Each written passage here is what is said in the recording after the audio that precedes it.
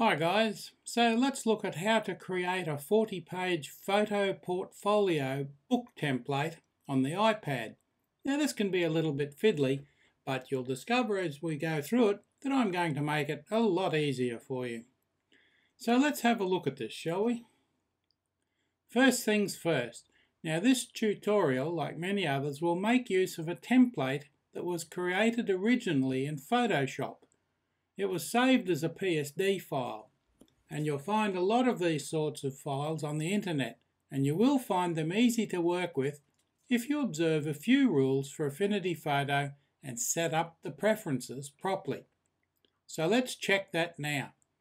Open Affinity Photo on your iPad, or you can open it on your desktop, it's much the same, but we're working with the iPad, and go to Preferences.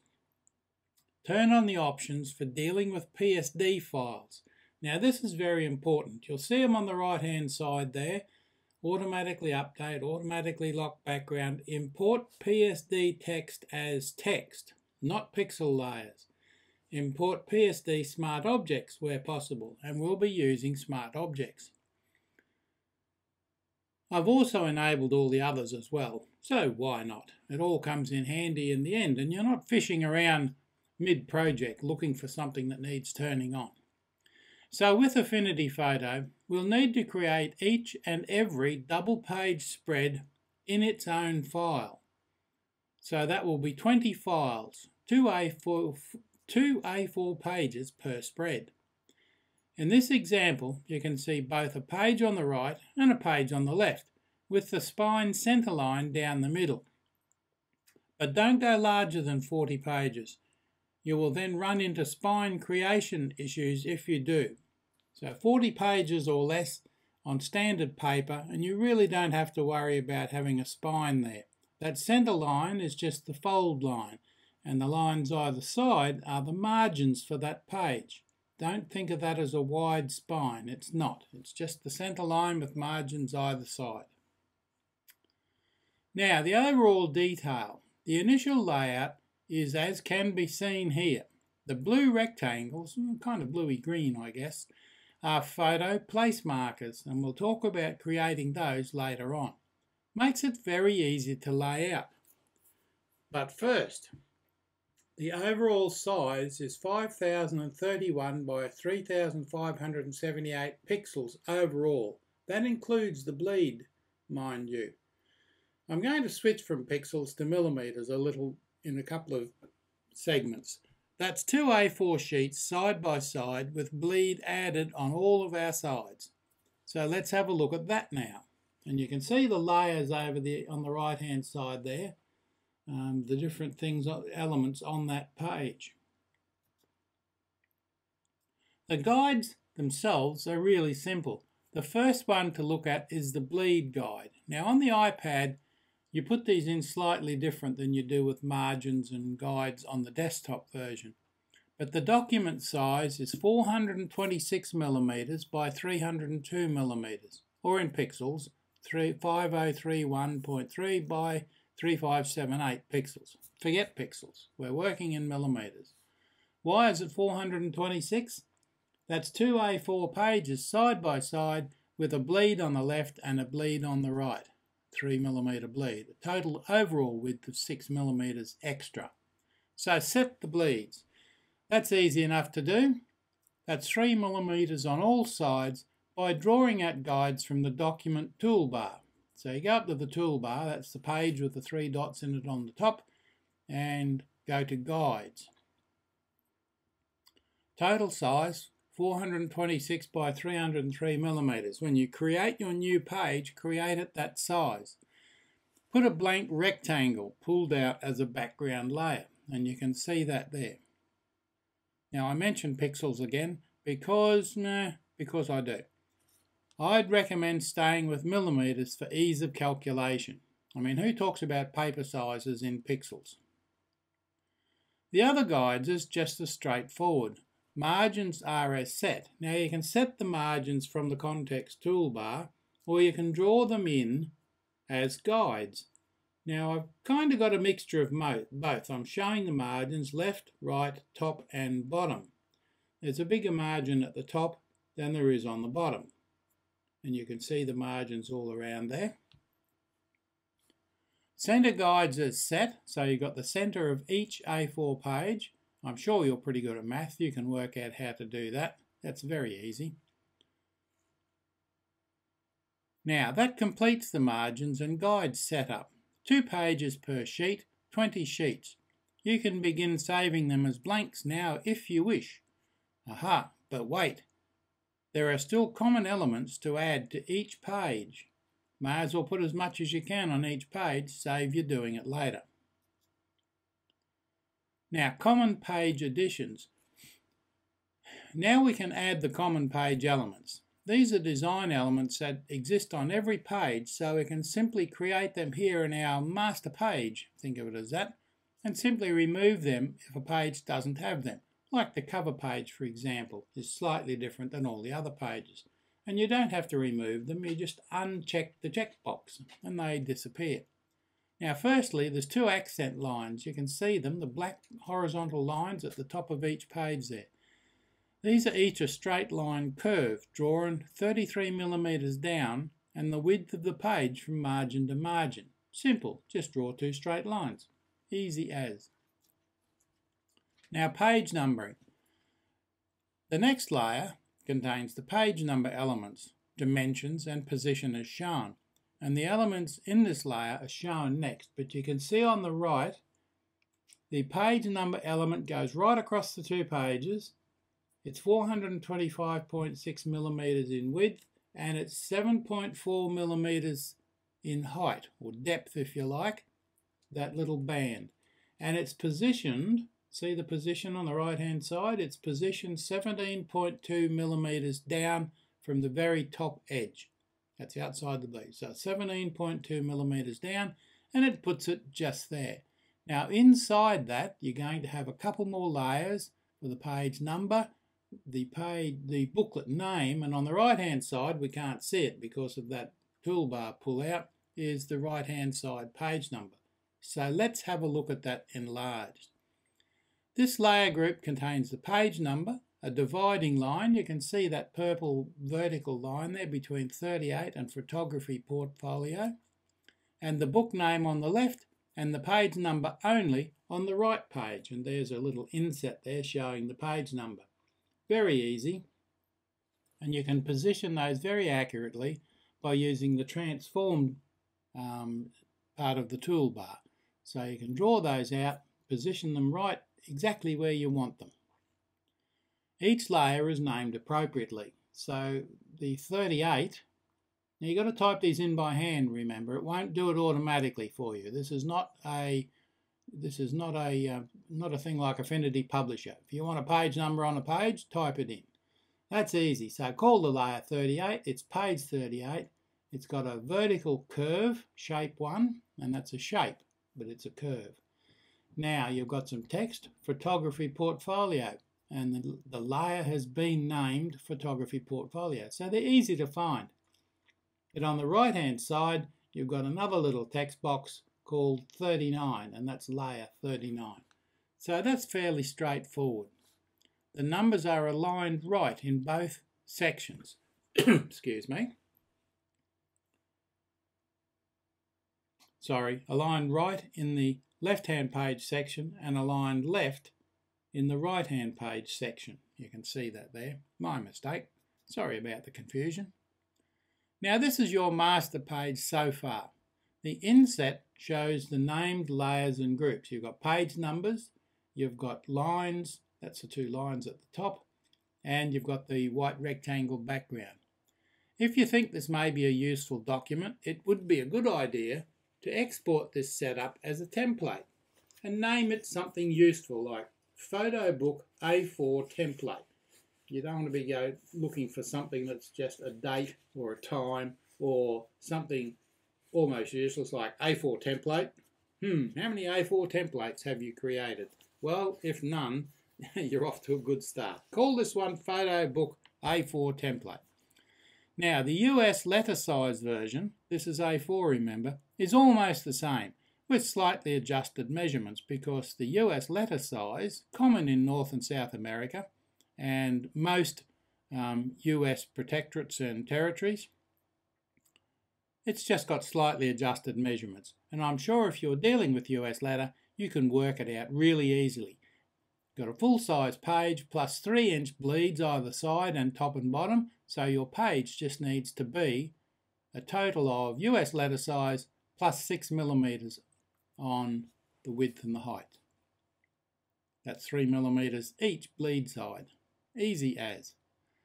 And your margins reflect the same. Now, the text layers, finally, group your descriptive text elements in their own layers so you can modify them to suit your image layouts. Naturally, these will not be the same on every page, nor will the images, so they won't belong in your master template. That's why you've created your template and exported that document just previously, exported it as your template, and then you've gone and created page 1, page 2, page 3, page 4. But be careful, don't call them page 1, call them page 1 if you like, dash 2 and 3. Page 3, dash 4 and 5, because you've got 2 pages on each master that you're saving. Makes them easy to come back to. Just a note on page sizes, 2 standard paper sizes are very common, depending on where you live. If you're in the UK, Europe, etc., just about anywhere in the world except the Americas, you'll be using A4. If you're in any of the Americas, you'll almost naturally be using US letter. And I'm sure if you haven't already, you've probably experienced the confusion that cheap printers have that you buy from the market. They'll be set to a different paper size. Possibly one you haven't got. But never mind. Now, the blue image markers, these are scattered throughout your document. Don't put your images into your document straight away. You should create the blue image place markers as AF photo files as stock sizes. Now, you don't want a random group of very odd sized photos throughout your book.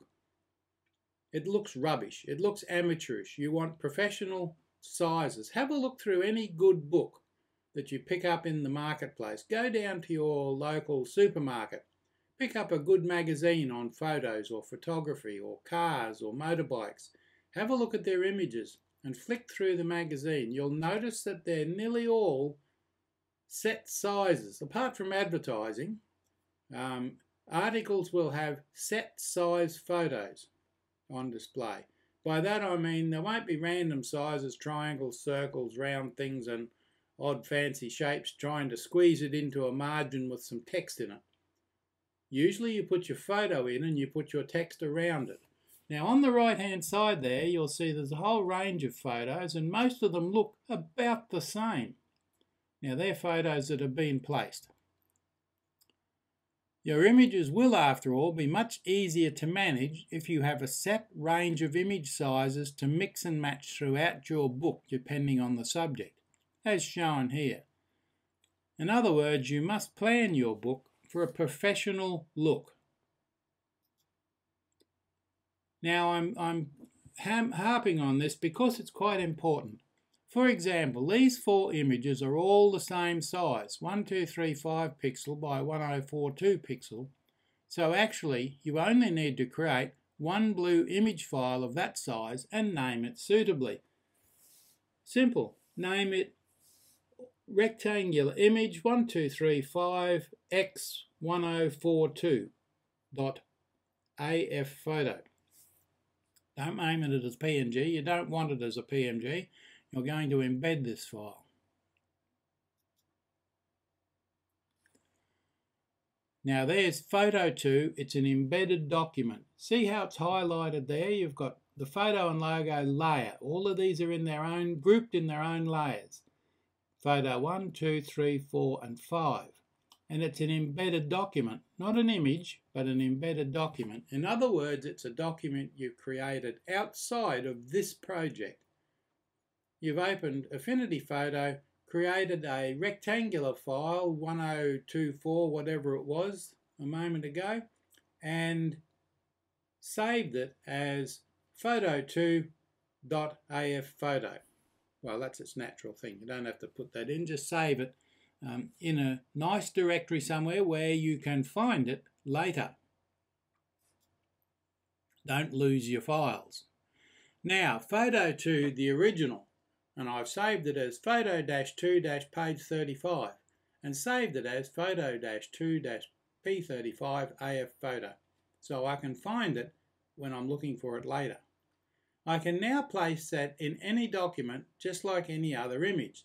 So in other words, if you've got your project open and you know exactly where you want to put that little image, you can see it's 1235 by 1024 pixels high. It's a slight landscape rectangular form. Note the size. Now this is a very powerful option. You just place that. When you go to place it in your document, don't look for PNG, TIFF or JPG. Go looking for your photo-2-p35, because it's page 35 you're going to put it on, and place it in there. Presto, embedded document. Now, why is this important? I'll tell you. Okay, now this is a big project, so I've put it all together for you already. You can download all 40 pages, well 20 actually, 2 to a page, as one collection of AF photo files in an archive.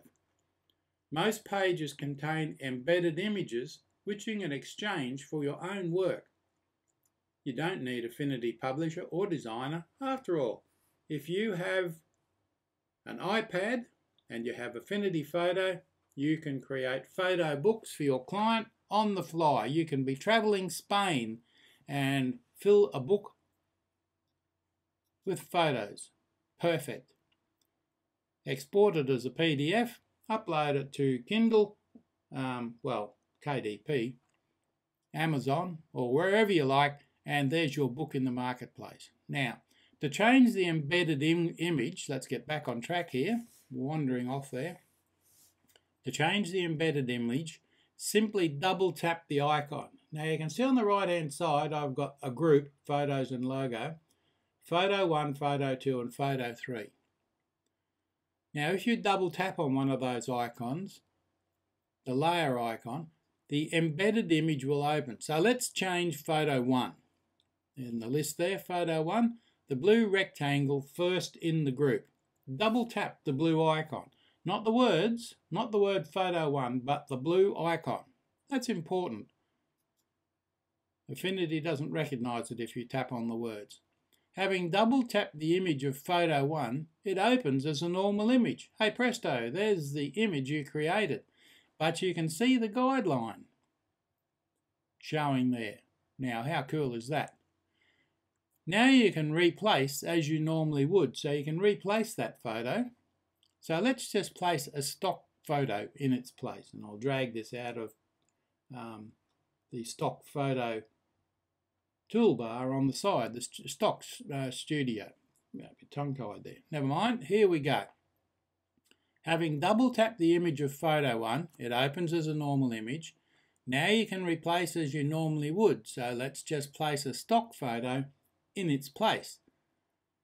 And there it is. That's a stock photo from Pixel Images, I think it was. I forget now anyway. It's one of the ones in the stock images. Then tap the home command on the top left. See the left arrow up there? You might be wondering, oh, how do I get back to my document? Oh, it's gone. No, it's not. Just click, once you've got your photo replaced, tap on the left-hand arrow and you go back to your page. Presto, there's your image sitting in the page. How cool is that? Now you've got all your place markers, you've got all your images, and you can slowly work through the images on the page, double tapping on each blue image in the layer panel, replacing in the pop-up with the image you want, left arrow back to your document, and there it is sitting in your document just where you'll want it. All your images can be handled this way. Place blue rectangles created in Affinity Photo and embed them where you want them, just as you would with normal images. This is a useful little addition to your toolbox, and I hope you find it so. Now that's the end, really, of this tutorial. As I say, you'll find a zip file containing all of these files already created for you. All you have to do is replace what's in the blue images with your own images, and there's quite possibly a lot of them. So this is not some 5-minute job that you're doing here. This will produce a really beautiful book. And that's it. So that's it for this little tutorial. I won't continue with all 40 pages. I'm sure your needs will not match my outline, but hopefully you now know how to set up your photo book in Affinity Photo for iPad. Don't forget to subscribe to my YouTube channel. Click on the thumbs up for a like and the bell to be reminded when new videos appear. I really appreciate it. Thank you very much.